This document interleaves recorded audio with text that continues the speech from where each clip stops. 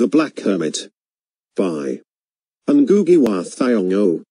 The Black Hermit was the first play by the Kenyan author Ngũgĩ wa Thiong'o, and the first published East African play in English. The travelling theatre of Makerere College were the first to produce the play, putting it on in honour of Ugandan independence at the Ugandan National Theatre in Kampala in November 1962. Multiple themes reoccur throughout the play and factor into the plot and character development. One of the main themes involves the pull between nationalism and tribalism that exists in the post-colonial country. We see these two varying attitudes on political life expressing themselves in how Remy and the elders in his tribe seek to address the tribe's issues. The play was published in a small edition by Makerere University Press in 1963, and republished in Heinemann's African Writers series in 1968. Plot summary. The Black Hermit, a play by Kenyan author Ngũgĩ wa Thiong'o, is the story of a young man, Remy, who is the first of his tribe to attend university. Amidst the backdrop of a politically torn country, Remy himself is torn between his sense of tribalism and nationalism. This struggle runs deep, as he finds it at the heart of his afflictions between himself, his marriage and familial relations, and his greater sense of obligations to his people and the country. The overwhelming nature of these problems drives him into isolation as a black hermit. His self-imposed exile into the city leads him to find contentment in the Jane, his new lover, and nightly clubbing. However, after he is lobbied to return to the tribe, he must now confront the demons of his past. Act 1 Summary. The play opens with Remy's wife and mother, Tony and Niobe, respectively, carrying out household chores. A conversation is struck as both admit to suffering from the absence of their beloved Remy. Tony's distress is caused by her lack of fulfillment of motherly and womanly obligations to her tribe. Niobe seeks to comfort her daughter-in-law, directing her to escape her sorrow. I hate to see your youth wearing away, falling into bits like a cloth hung in the sun. A knock at the door distracts them only to reveal the presence of one of the tribe's elders.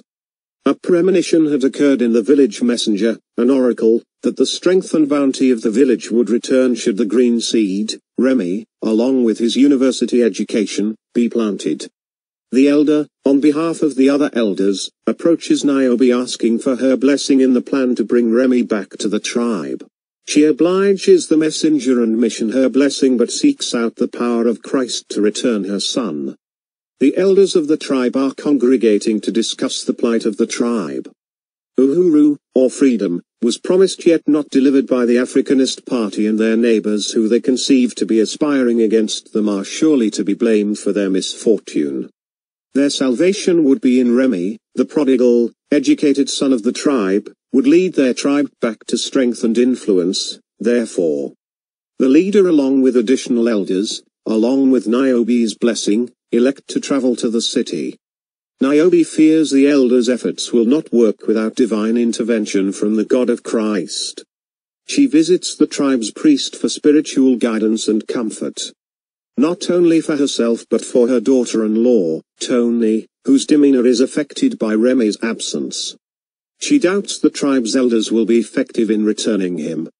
So after the priest offers her words of comfort, she pleads the case for him to travel to the city and convince Remy to return. He obliges. Act 2 Summary. Over the last few weeks, Remy has become increasingly mindful of home. Jane, his long-time lover since moving to the city, has noticed this and addressed him about it. His thoughts and concerns are with his mother, so much so that he has become distant from Jane and negligent in remembering their plans. Jane wants for Remy to open up about his past, even suggesting that the two should visit his home. Nevertheless, he evades her inquiries, and the two depart to a nightclub. Remy then gets a surprise visit from a longtime friend and colleague, a mage. The two engage in an impassioned debate about social issues in the country. At a glance, it appears to be of the typical matters like race relations, politics and regime transitions, tribalism versus nationalism, etc., are all brought up.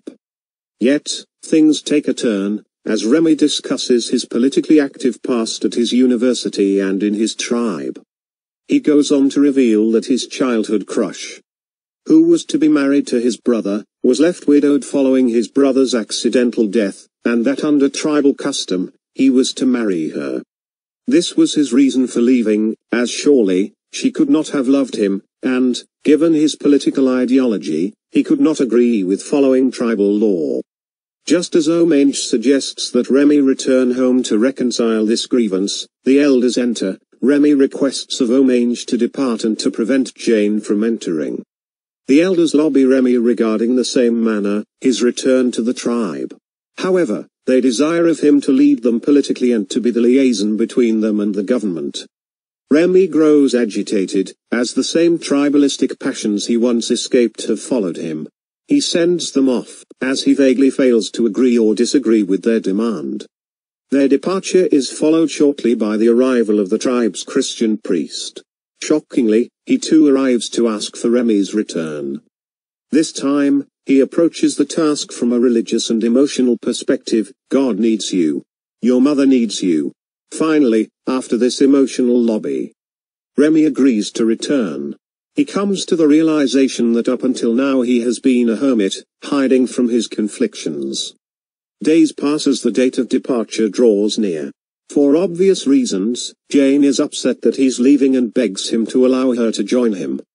He provides the reasoning that their cultural differences wouldn't permit her to function within the tribe. Further interrogation reveals that Remy's true reasoning for denying her the trip, and the reason for his coming to the city, is tribal marriage. She becomes distraught and leaves him. Act 3 Summary.